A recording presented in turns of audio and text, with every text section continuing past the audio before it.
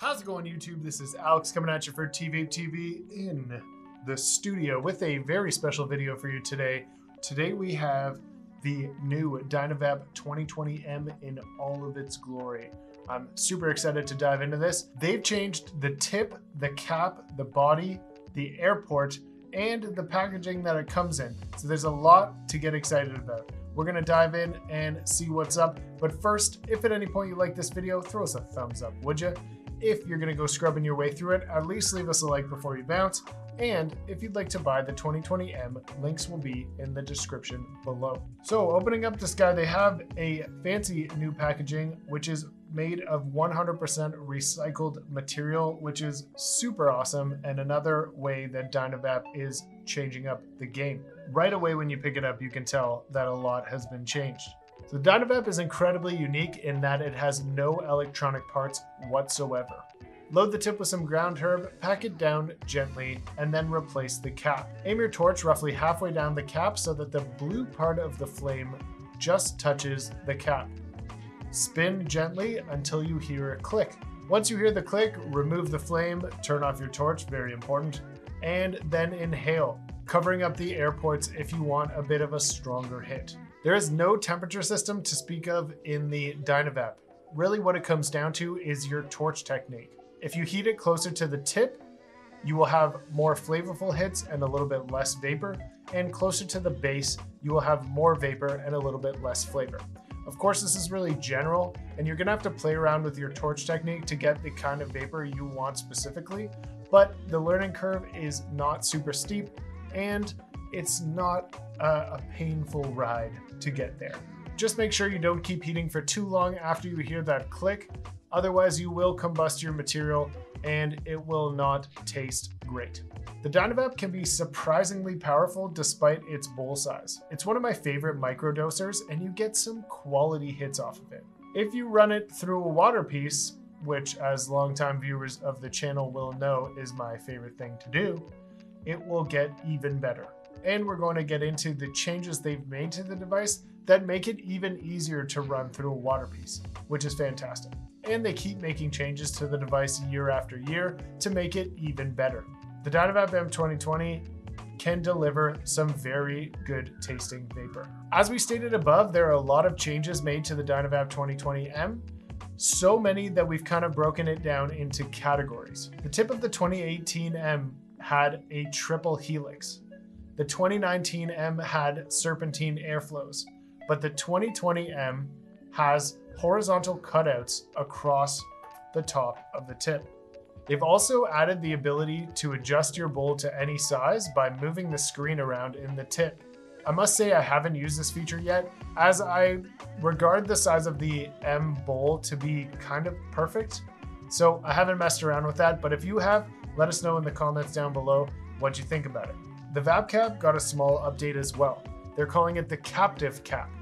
It now comes with grooves on both sides to secure the cap on when in use. It can still be easily removed by sticking it on the magnetic part of the Dynastash if you have one of those, and pretty easily with your fingers as well, although remember, it gets pretty damn hot. The new grooves make it less likely to slip off by accident. The new tip also has stronger clicks, which will make it harder to miss the click when it happens. That just means there's less of a chance of you combusting your material accidentally and makes it a lot easier for new users to pick up and use. Dynavap even changed the airport into 2 airports for calibrated high turbulence air injection, which is just a fancy way of saying the air will be more disturbed as it passes through the device, and that will result in a more even cook and an even distribution of heat.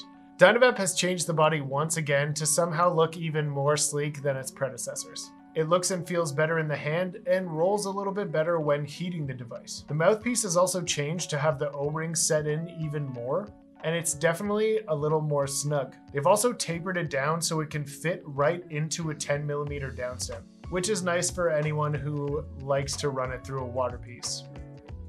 I just looked around and realized I don't have a piece with a 10mm downstem, so I might be ordering a glass water piece from Sneaky Pete sometime soon. In terms of portability, the entire Dynavap line is pretty small. It's roughly the same size as a one-hitter, possibly a little bit bigger, and even inside the Dynastash can fit neatly into your pocket. The only thing that I have forgotten multiple times is the torch, so make sure you have that on your way out the door. It's so small that it will fit in pretty much anyone's hands and is a great device to take on the go. That being said, you do have to use a torch to hit it, so it might not be the most low-key device you could use out in public, but hey, I'm not going to tell you how to live your life. So if you're going to take a hit on the go, the most important thing you can remember is the tip does get very hot when you hit it. I've done it multiple times where I've hit it and then tried to put it away and burnt the out of my palm. So just a word of advice. The Dynavap is certainly intimidating at first, as there's like a torch involved and there's not a lot of dry herb vaporizers on the market that look anything like this thing. But after a few sessions, it starts to become second nature. You'll definitely need to give a bit of coaching to friends if you want them to use it. I recommend doing the work for them the first time and then let them play with the carb cap so they feel like they're doing something. Cleaning is very straightforward, as the entire unit comes apart super easily, and you can drop almost all of the pieces into some isopropyl alcohol or your cleaning solution of choice, shake it up, and leave it for about 10 minutes, dry it all off, and be able to put it all back together. I found that one 10-minute cleaning session will remove most of the gunk and grime buildup on the device. As there's no battery on the Dynavap, the only thing you really need to worry about is the butane levels in your torch. Keep your torch topped up, and remember that when you put butane into a torch, it is still disturbed and you want to let it settle a bit before actually activating the torch or lighting it. Don't know why I said activating. If you fill it with butane and then light it immediately, the flame will be about this high and it could cause you to burn your eyebrows and or hair / face. The Dynavap M 2020 is a very unique device, and Dynavap have certainly improved on the 2019 model. They've changed almost everything about the device, and in my opinion, for the better, for sure. It stands in its own category, and anyone who prefers a tactile experience to an electronic one will be happy with the Dynavap 2020. I would call it a great microdosing device, and the flavor and vapor you can get off of this is solid. If you're deciding between the 2019 and the 2020, I would say if you don't already have the 2019, opt for the 2020. And if you do, it's kind of up to you on whether or not you want to drop that extra dough and pick up the 2020. Holy that was a lot of 20s. And that's it for this one, guys. Thank you so much for watching this video. If you enjoyed it, if you learned something, please tap that like button. If you really enjoyed it, hit subscribe and that little bell to stay up to date on all of our latest.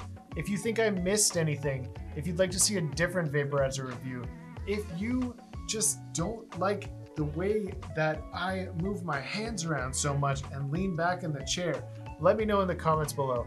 I will not pay attention to them, because if you're really being that nitpicky, who cares? Thank you so much again for watching this one. Until next time, my name's Alex for TVape TV, and for all you connoisseurs out there, keep vaping.